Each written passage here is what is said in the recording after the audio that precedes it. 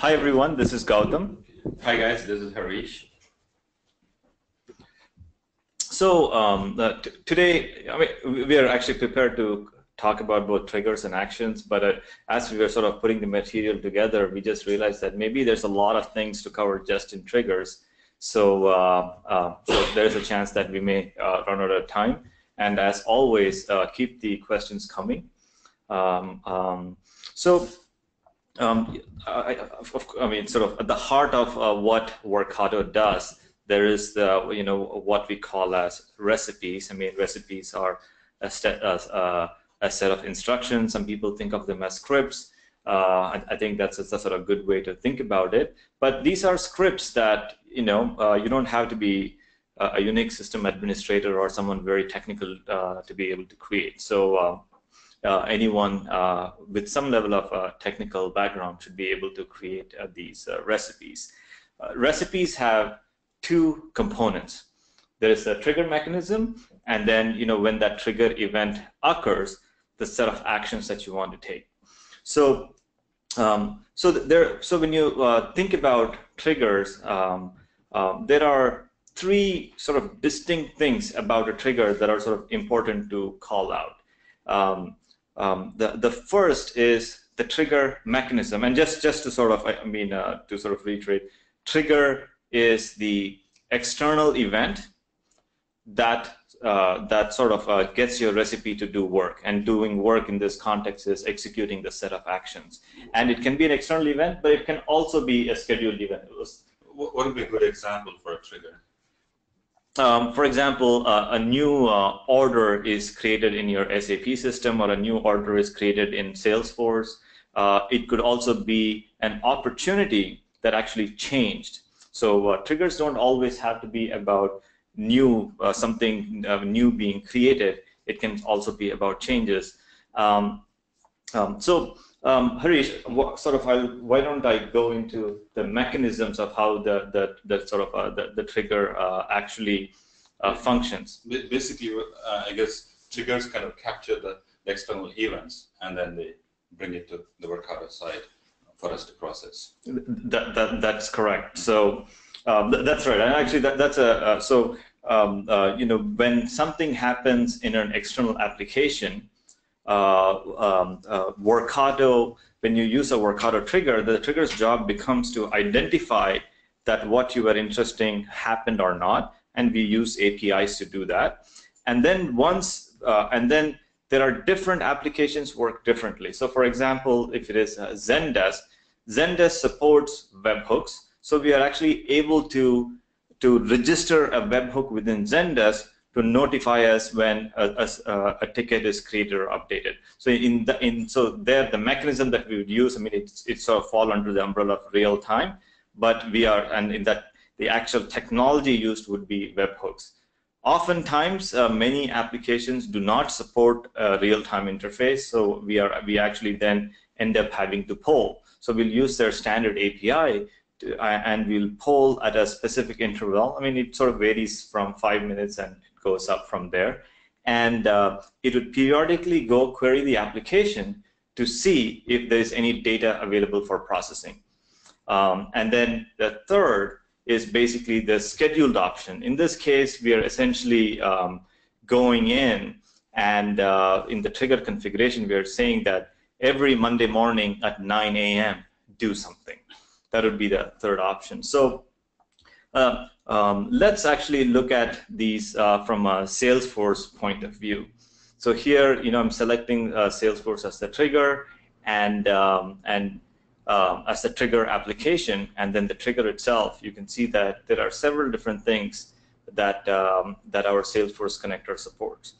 The most basic of them all is new object, and we call it object. Sometimes we may call it new case, depending on the application. Mainly if the application has a lot of objects, we would call it a new object trigger, and then we would expect the user to say which object. What is an example of an object? Because I always get confused about the concept of object. So, typically an object is some sort of business object, and as you can see in Salesforce case, these are all the objects: accounts, leads, opportunities, and so on. are the business objects. And of course, in this, you're seeing both standard objects and custom objects.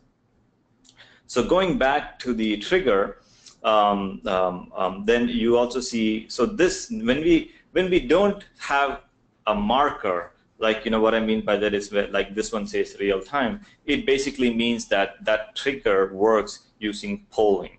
So we'll be polling every 5 minutes. We'd go and check Salesforce to see if the object selected has, in the case of new, has any new object been created. If and then if it is marked as real time, then in this case, in Salesforce case, they don't support webhooks, so we use Salesforce's workflow capability to do an outbound dispatch to notify Workato. So new object, real time, uses that mechanism, and in that case, essentially, as soon as that event occurs in Salesforce, Workato is immediately notified. And then, if we scroll down further, you will see that we have the notion of a scheduled object search. And here, you would essentially specify a sort of a time interval. You would say that Monday morning, 9 a.m. do this, or every day do this. And then this, in this case, is a so-called query.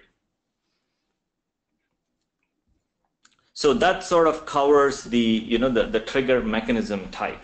Right? This is sort of how does Workato figure out when to how to interface with that application. The next concept is the dispatch mechanism, and I mean it's actually a simple concept when I say dispatch doesn't exactly capture that, but what that means is by default, when let's say we are working with Salesforce opportunities, and your trigger that you have selected is a new opportunity, every time there is an opportunity, then the trigger will fire and it will deliver exactly one opportunity object to the actions. So that is what we call as that's the singleton mode. But sometimes for throughput reasons or other reasons, you may actually want to process many orders, many opportunities at the same time. So for example, especially if you're doing use cases where you're uploading to a data warehouse, you may not want to do them one at a time. You may want to do them, at 4,000 records at a time. So that's what we would call as a batch dispatch mechanism. So, and within batch, sometimes we would use a bulk API, because if you want to do really large batches in Salesforce, it's better to use the bulk API if you're looking at millions of records. So that's what those are the two variations: process a single record at a time, or process a group of records at a time. So let's go back. Yeah, go ahead, Harish. So how do you specify that you want to process one versus bulk? So in Workato, what we do is we actually have two types of triggers. We have a singleton trigger. So when you see new updated object, this trigger will deliver one at a time. But if you want to process them in batch, we have a batch. We have a batch or bulk trigger where you specify the batch size. So here, you can specify, the size of the batch that you want to work with, and the size of the batch varies. I mean, really, internally, it's a function of size. And this particular one it sort of will process 100 at a time.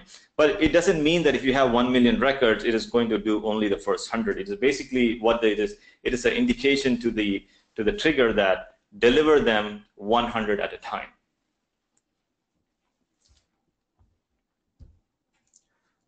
So that's the two dispatch mechanism, and the other is CRUD.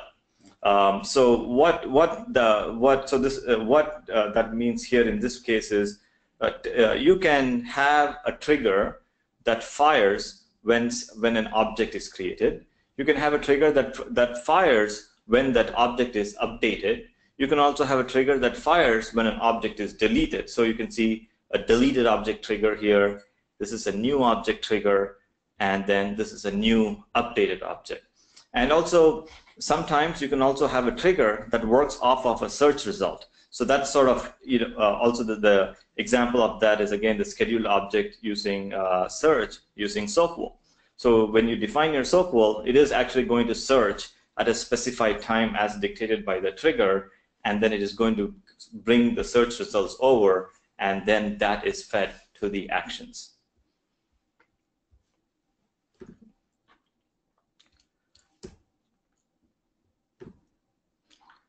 So I just wanted to show some examples. Let's look at.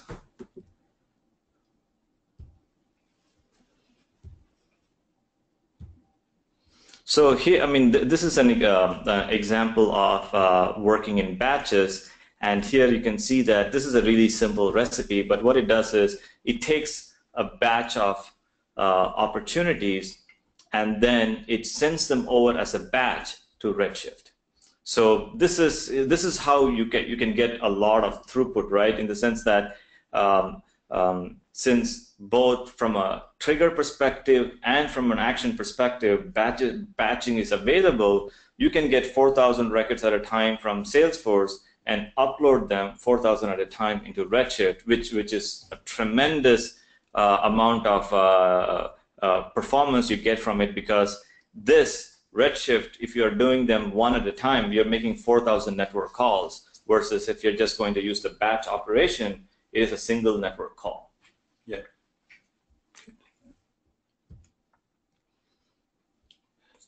Anything else here that, Harish, we should cover?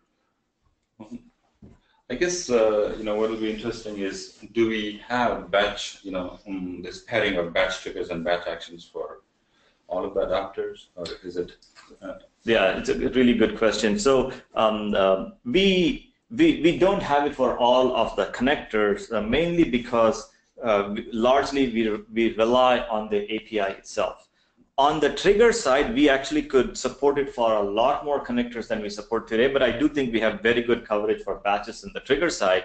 But on the action side, we can only offer batching if the API itself supports it. But the good news on that side is, especially when it comes to databases, which largely is the data warehouse scenario where you need massive amounts of throughput, batching is supported. I believe we have good support for batching in our database connectors.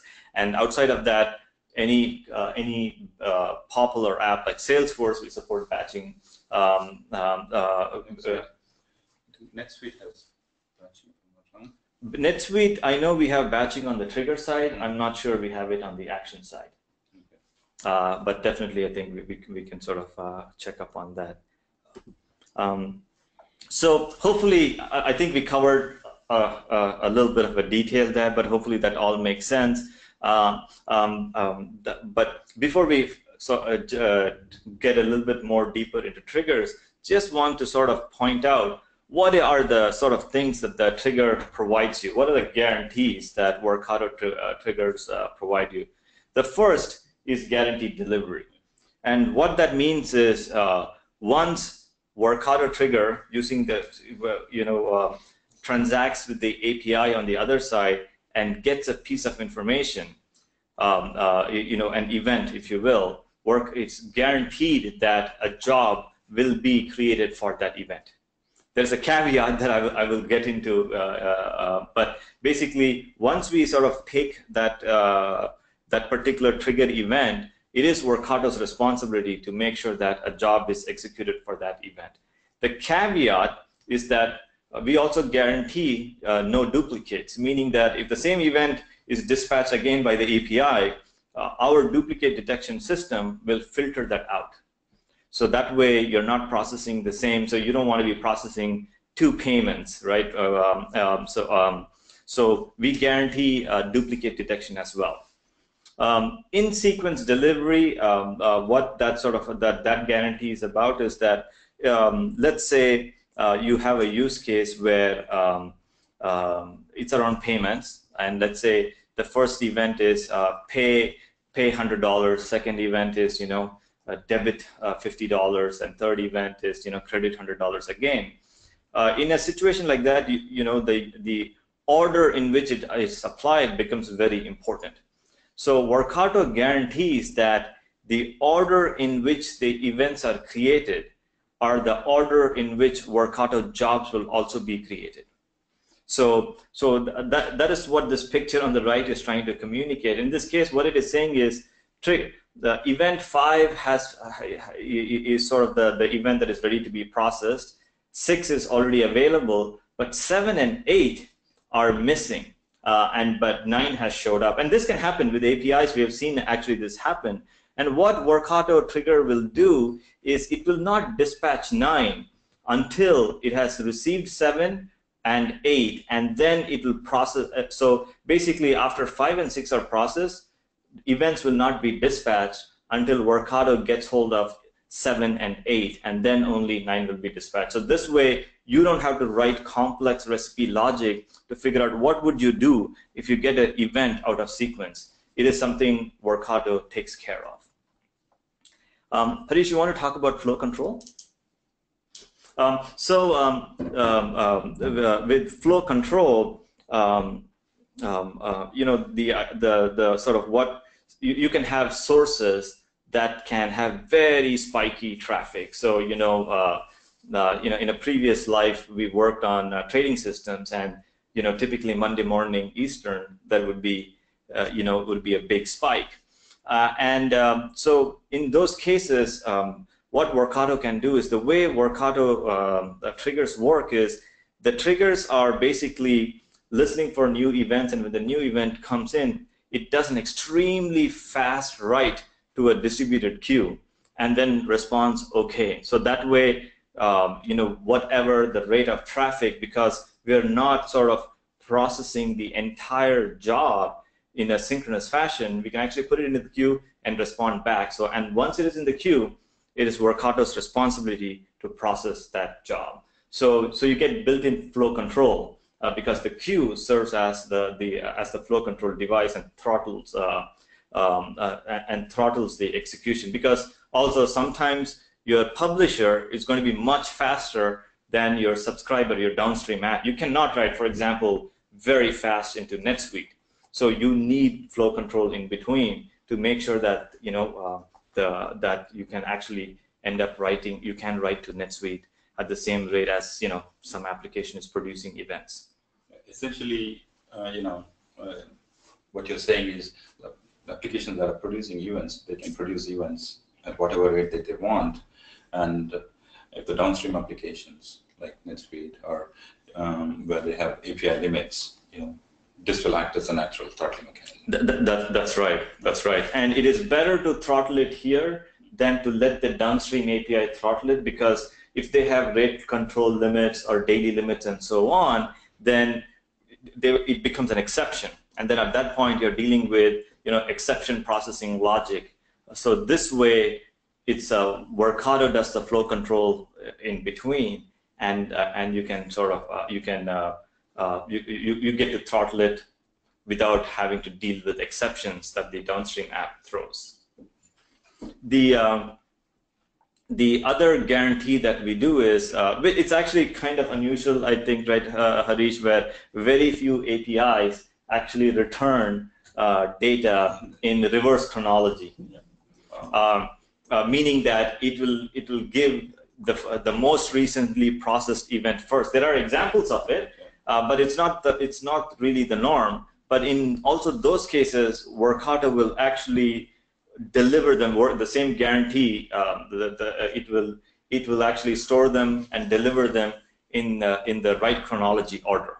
Yeah. So we will stage those events before we start dispatching them. I guess the top tier apps, you know, they provide their APIs. They provide controls over the order in which it can be delivered. I think most of the second tier, third tier SaaS apps out there, it's always the newest event first. So I think where it gets interesting is, you know, APIs typically tend to return the first page. In this case, for us to go back in time until we find the event, you know, that you have not seen, you know, we have to stage it. Actually, that's right. I think the Jira does it in reverse chronology order, and so what that means is, it is pretty simple if the first page of the result set has to be sorted in the right order. But what Harish was just saying is sometimes it is a paginated result set, and there could be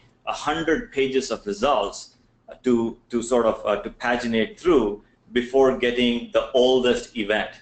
So Workato will paginate through, go to the oldest event, and start dispatching from there, which is where in some cases you would see that you would start the recipe, but then you think that the recipe is not actually doing any work. We actually added some additional information now very recently, a few weeks back, that tells you what is going on. But before that, you'd be thinking, hey, is my recipe really working or not? And in those cases, it is not obviously in all, but in many cases, it is that the recipe is paginating back to find the oldest event first and starts dispatching.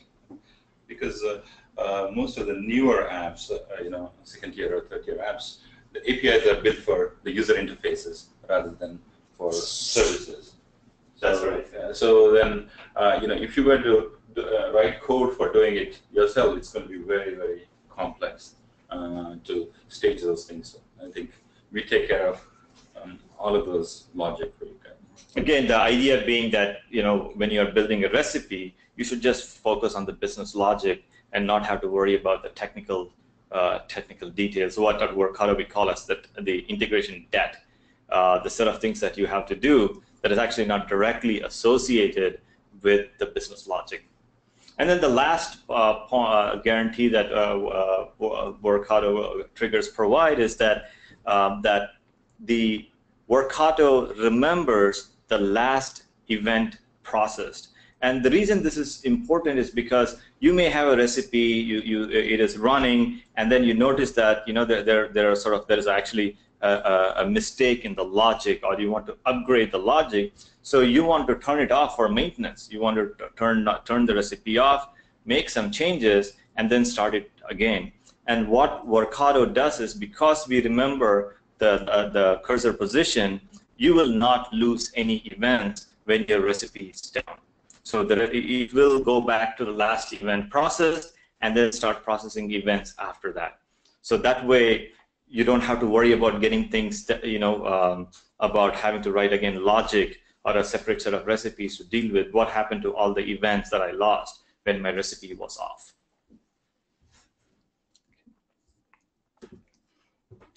So the next part of this is I think is what we call as from, and it's kind of disguised as a really simple thing, but there's a lot of things going on here, and most Workato triggers support the notion of from.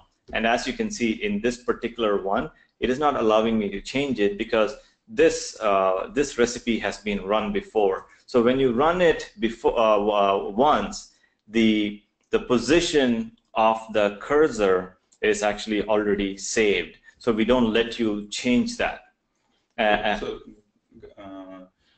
What is from? Because I think we are. Yeah. I'm probably. So let's go back here. So from basically tells Workato, or the Workato trigger to be more specifically, when to start picking events from. So typically the default is recipe start. So when you start the recipe, any new events created from that point onwards is what will be processed. But oftentimes you have, let's say you're doing a synchronization recipe and then you want to move a bunch of customers that already exist in Salesforce to NetSuite, you want to actually go back in time. So Workato allows you to provide a specific time, or some of the defaults here. So in this case, last week, last month, the beginning of time basically means it'll pick every record in the system. And you can also do the same thing here. Like you can enter a custom value. And so that is what we're trying to capture in this slide. Hopefully, this actually is a bit clearer. Let's say the time right now it's today 11 a.m. So if I started that recipe with the default option, it is going to pick events that get created in Salesforce from this point onwards into the future. If I set the value of from to this particular date, what it is going to do is, before processing new events, Workato is going to first process the older events. Again, this goes back to the guarantee of sequential processing. It will go back, and since this is the time we specified, it is going to pick up all events, or let's say all customers created from that particular date onwards, and then bring them all over, and then it'll keep them synced from that point into the future as well. So it will basically bring all the records between these two, and then it is going to continue to listen for new customers and keep them in sync. So that's what from is. And then once you stop the recipe, let's say we stop the recipe, maybe let's say at 11:30, then we do some work, and then at 11:45, anyways, it is 21st. Okay, so I stop the recipe a couple days later. At this time, I do a bunch of fixing, and then when I start the recipe, it is going to remember that this was around the time the last event was processed, and it's going to make sure that it picks up all the events from this before it sort of processes new events. We find this a little bit of a complex topic, but really the primary purpose of this is two things. One is you should work out the same recipe should be able to handle historical events that have happened, basically the bootstrapping use case, and continue forward. And also, when you stop a recipe for maintenance, you should not miss events. So those are the two things that sort of this feature addresses. I guess that kind of introduces what we've seen in customers is it introduces a very interesting recipe development patterns. Once they start using this feature, once they feel that they're not going to miss the events, the changes to the recipe they do quite often, because in an integration scenario, unlike when you're building a product, or unlike when you're building a static software, integration requirements keep changing. Your mapping requirements keep changing. So quite often you don't make those changes after you release release the integration, because you fear that this modification cycle is too long, and downside of bringing a scenario, a recipe down is, if it is significant, you're not going to make those changes. But what we've seen is, many of our customers, they continuously make changes to this in a weekly basis, sometimes on a daily basis. That's right. They don't think twice about it. And these are the people who came from the proper, SDLC background, in which they did testing, staging, deployment, those kind of things. But now they seem to, look at recipes as like, Google's Excel spreadsheets. They make changes without worrying about, data loss. Yeah, no, that's a really good point, and it has been actually quite amazing to watch that. And I wish we had the same thing when we did our upgrades, because, for example, when we go into maintenance mode, we still have to leave all our webhook gateways on, and when events come in, we have to persist it into a different queue so that your events don't get lost. So we do that so we can provide this capability to our customers. So the one question, like, how is this cursor managed when you copy a recipe? Sometimes you're reusing the same recipe, with some different parameters.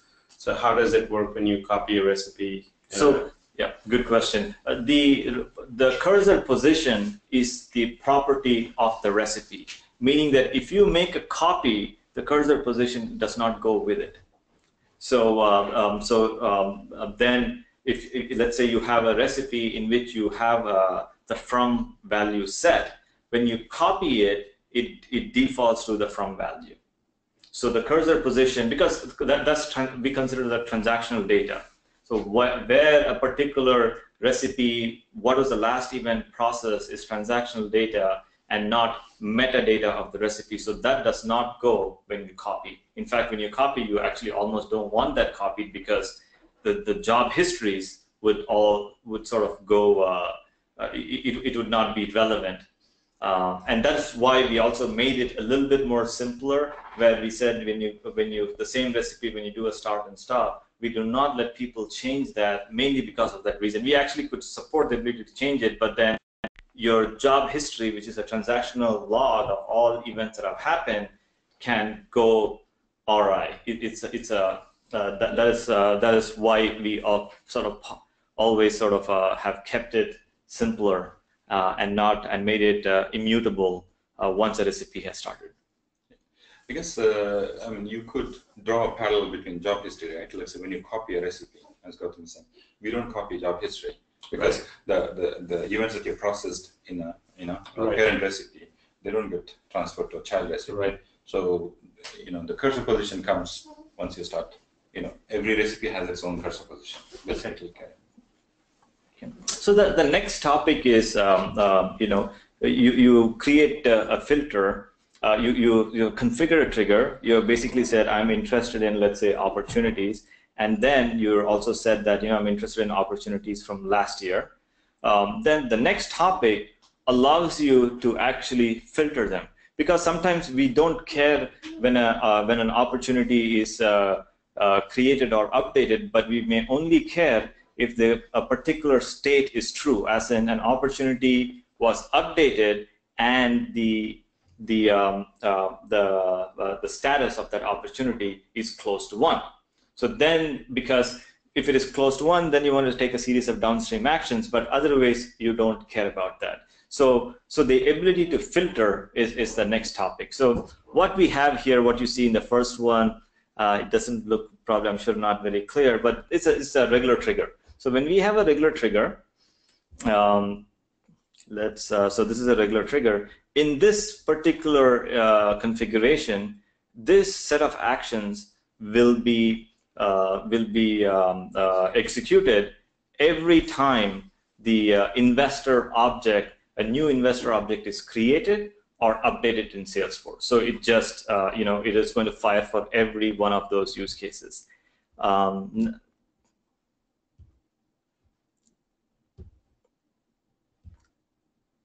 So in this particular trigger, the set of actions will only be executed when the stage in the opportunity object is equal to close to 1.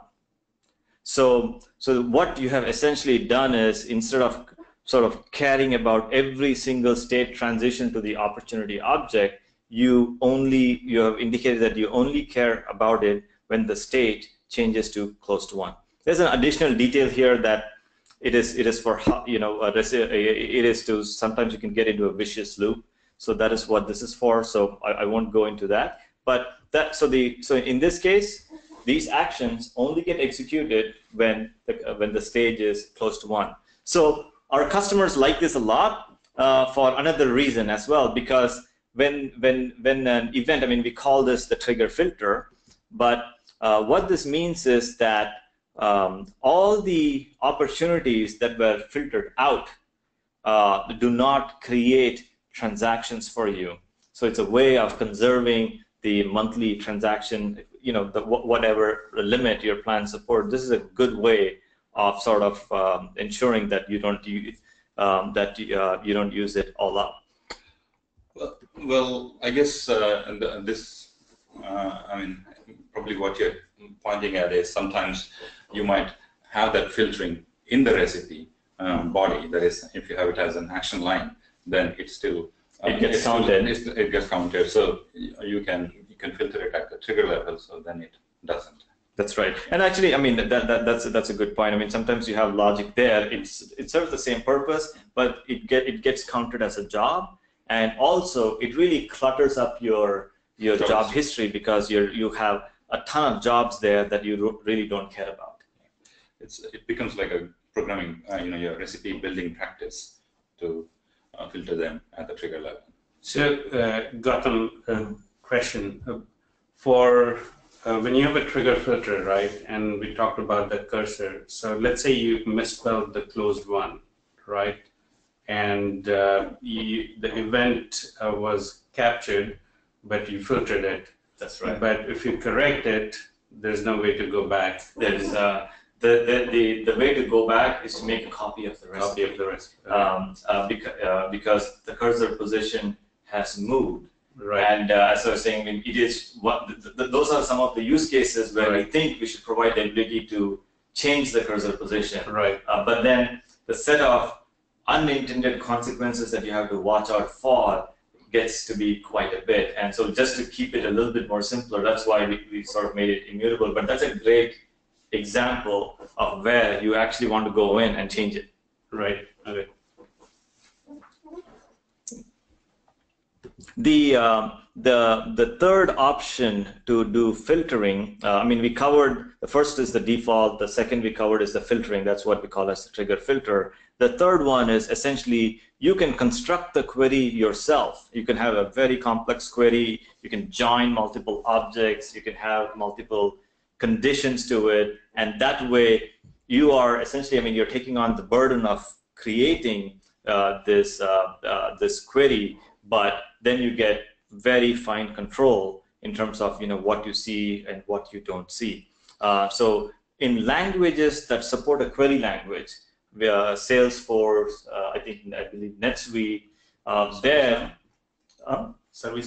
ServiceNow, there we support the ability to construct your query. So why would we do this? I mean, what is the of course, other than joining the data, but what is the point of actually adding filter conditions using SOCO? I mean, are you sort of referring to the schema benefits here, no, or what are you thinking? I mean, it's primarily because I guess there are two resources that you're trying to conserve, right? One is number of jobs that you're going to create at the within Workato. You could have filters, but if you have API limits, number of data that you can get from the system.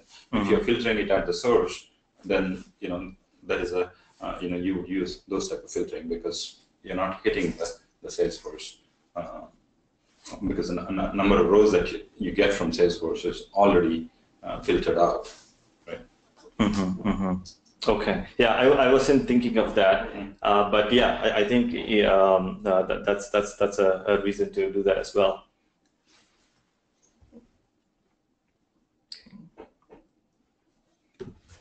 And so I hope that sort of made sense. I mean, there's multiple ways to filter what you process, and Workato. So depending on your level of comfort with the query language of the application you're working with, you can do that. The next topic with triggers is schema and field selection. So this is now you have essentially the previous one. I mean, it may sound similar to what we just talked about, but the previous one is about filtering out entire objects and events. This one is about once you receive an event or object that matches the conditions you specified. Now within that object, how do you work with just a specific set of fields? So I'm looking up. Let's actually use this as an example. You already have a recipe, right? Which one? We saw in one. Also, cool, good. So I'm going to turn this on, and let's see. I'll pick up. So there's a couple of things at work here. I mean, here, let's say I picked opportunity. Let me also pick. So before going into talking about sort of how do you narrow down the schema, I'll quickly talk about related objects. Let's say in this case you're working with opportunities. This is the object that's been selected, but an opportunity object is related to other objects. An opportunity is related to a customer or an account. It may be back to a campaign. So in processing that recipe, we may actually need information from related objects as well.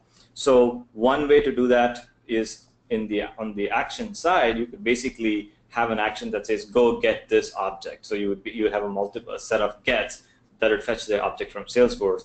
But in Salesforce, especially because they actually support a powerful query language, you can also set it up in the trigger so that as part of the query, Workato can actually get the related objects as well. So that is what this does. So in this case, what we would do is so opportunity is the default because opportunity is what we have selected here, but we'll also pick up the account object. And this way, downstream in your actions, you don't have to specifically get the account object. And once you do that, you can also specifically select the fields that you're interested in. I'm just going to pick a random set of fields, and the prefix is the object, account ID is the object, and the field within that.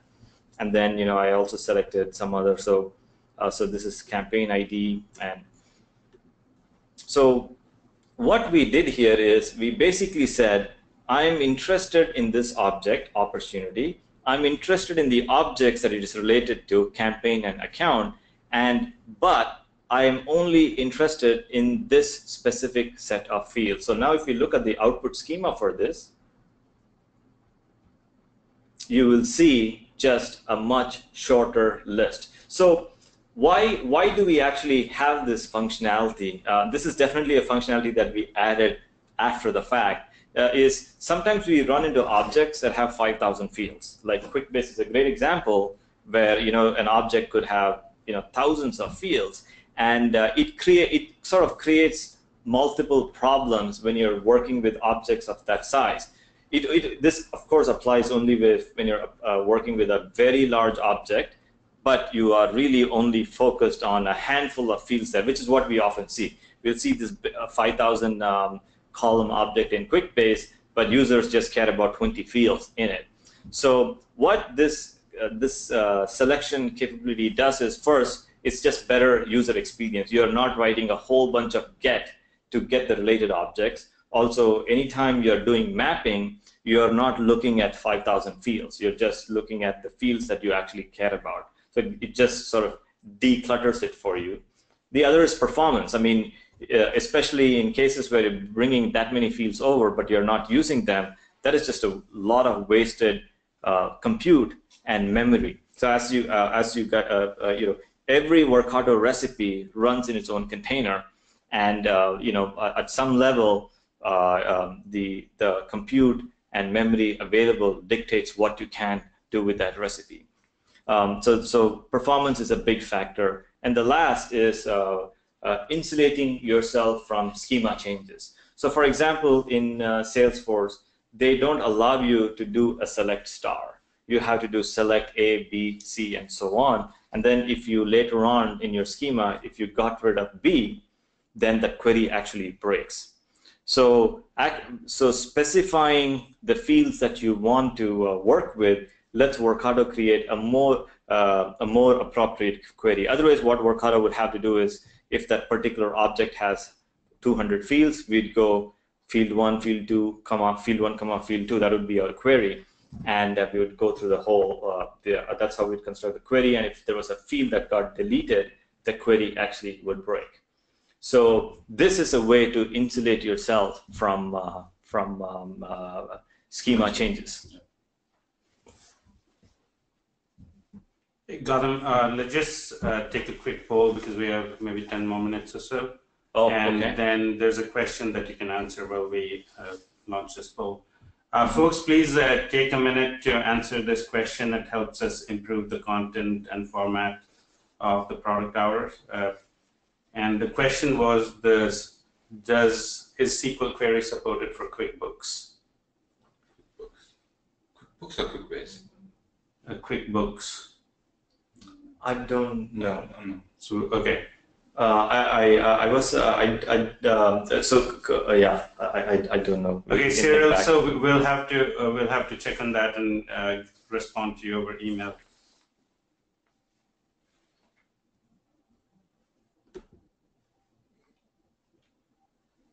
Okay. Anything else on sort of schema field selection, Harish? this schema installation, this probably applies, I think Salesforce is kind of a special case. And I guess especially for Salesforce recipes, this becomes something of significance. Right. That's right. Yeah, actually, now that sort of I mentioned that also the performance improvement actually is on two sides, both in processing the recipe itself, but we have seen several APIs where they're from a product perspective, when you have an object with thousands of fields, it is able to handle it, but their APIs, the same product's APIs, because I mean, there's a couple that I know that I won't name, that they deliver very large XML documents, and so the time we have noticed pretty significant latency. In fact, I mean, like in minutes. Yeah. It takes, some of them take 5 to 6 minutes actually to construct that and respond to your query. So that is the other advantage of specifying this. It would also help the application's API be more performant. So I mean, I think we are going to run out of time. So I think we'll cover actions in the next session. So the last thing that sort of we wanted to talk about was thinking a little bit about throughput. So when you have a recipe, the typical behavior, the default behavior that Workato provides is it will process one event at a time. And then you could use batching to further increase your throughput, and you could say, I want to process them 1,000 at a time. But then, even then, if you're moving millions of records, that may not be sort of fast enough. So for example, let's say your recipe takes a few seconds to run, but you have 1 million records that you want to process every day at 10 a.m., and you don't want it to take several hours. So what you can do is, on top of batching, you can use parallel processing. So parallel processing essentially tells Workato that this particular recipe, I'm okay with running them in parallel. I mean, the reason it is we don't do that by default is that because you may have a use case where the ordering matters, right? But sometimes ordering may not matter. When it comes to doing parallel processing, Workato cannot guarantee ordering, because we are getting efficiency by doing them in parallel, and ordering by definition will serialize it. So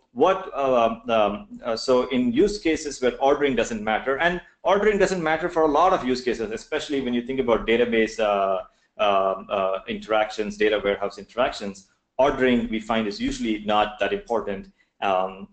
And rarely do people do things like, A equals, A plus 5, right? Or sorry, they don't do plus 5 on it. So what you can do is you can set the parallel processing levels on a per recipe basis. You can, today we support a maximum of 5. It's actually more of a sort of it's not the underlying platform can support more, but at this point we expose a maximum of 5. And what that tells the Workato is to process them 5 at a time. So in this particular use case, what that means is you're processing in each batch 1,000 records, and then here you have a concurrency level of 5. So basically there are 5 pipelines that are allocated to process this. So at any instance, you are processing 5,000 records. So this is a way to increase your throughput. Especially in the warehouse scenarios, in which you're simply moving data from one source to another, this becomes an important tool to increase the throughput, right? Yeah. So and this, so for example, if something is taking 30 minutes, by running it in parallel, it is going to be 30 divided by 5. I mean, most of the times you get that level of sort of performance. It's nearly linear performance increase. Also, the other thing that is, I think, worth talking about when thinking about throughput is also, we've also seen use cases where a single recipe may make 400, 500 API calls. So when you are making that many API calls, your recipe or recipe job really is going to take a fair bit of time to actually process. And there's not a lot of optimization you can get. So there, in those cases, sort of, we actually have written up some thoughts on how to think about it, as in, if you're doing multiple searches in let's say in Salesforce, how to actually do that search once and reuse the results of the search. Especially we see that when they're using call process, which is one recipe calling another recipe, if even when there is the same search result, they make the call 2 times instead of passing the results of the query that was done in the parent recipe to the child recipe. So all those things actually can make a big difference. Sometimes we've also seen in the same compounded thing is within a loop, they're calling search, and actually the search code, in cases we have seen, does not really have to be in the loop. So we have seen use cases where there are several hundred API calls being made in a single recipe. So definitely those, in those cases, parallel processing actually will help, but it's better to look at the recipe itself. I think if you feel that your job is taking too long, to process, probably it's a good idea to get in touch and see. Yeah, I think that's if you sort of exhausted optimizations and it's still not fast enough, definitely get in touch with us, and we can help.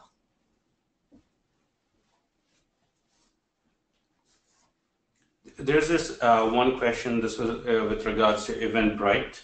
So the use case is like anytime a refund happens in Eventbrite, the recipe is required to update the Salesforce opportunity, right? Mm-hmm. And it's possible that the refund event may not be supported in the API. So what would you recommend? How should one go about it? So refund is not supported in Workato connector, or the event or the API itself does not support the refund capabilities. So I don't know about what is in the case of Eventbrite, but I'm just generic use case, right? The API may not support it, or the connector may not support it. Mm-hmm. So in that case, there's a triggering event, which is in this case a refund. So how should they go about getting that event if the connector doesn't support it? If the connector doesn't support it, is an easy answer. I mean, you can sort of add to it using our custom actions. You can add your own action for it, or you can use the SDK for it, or you can check with us, because oftentimes some of those things are could be in our roadmap already. Okay. When the API itself does not support it, there is not a whole lot we could do. But what I have seen is I have seen this use case where there is a parent object and then there is a child object, and then the child object may not be directly accessible via API. Let's say a payment is a child object, but in those cases we have actually seen that the parent itself supports it. So what you may have to do is, instead of just thinking about it as a payment issue, you think about the parent object that it is related to, and you may be able to do an update on that, and you update these fields in the parent object. Okay.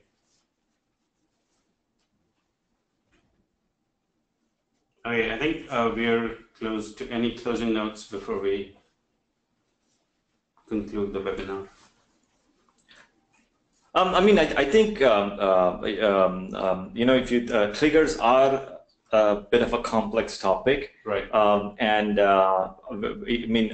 But it is sort of easy to use, and we hope it is easy to use. But there is a lot of stuff that is going on under the covers, and I think that is kind of like a bit of an iceberg type thing, where what you see is sort of things that's above the surface, but there's a ton of stuff that goes on in the back to provide that simplified experience. And definitely we'd love to hear feedback about how we can make it even more simpler. And also we have written up a fair bit about this in our documentation, so there's definitely a lot of content there that hopefully helped you understand what is going on under the covers as well. Okay. Thanks, Gautam. Thanks, Harish. Folks, thanks again for joining us in the webinar. You will find this webinar posted on product.workato.com later this week or on Monday. But any feedback, any questions, send us an email and we'll try to address that over email. And the next topic is we couldn't get to covering actions, so we'll resume with actions in our next webinar. Thanks again. Have a wonderful week. Thanks, everyone. Thanks, Scott.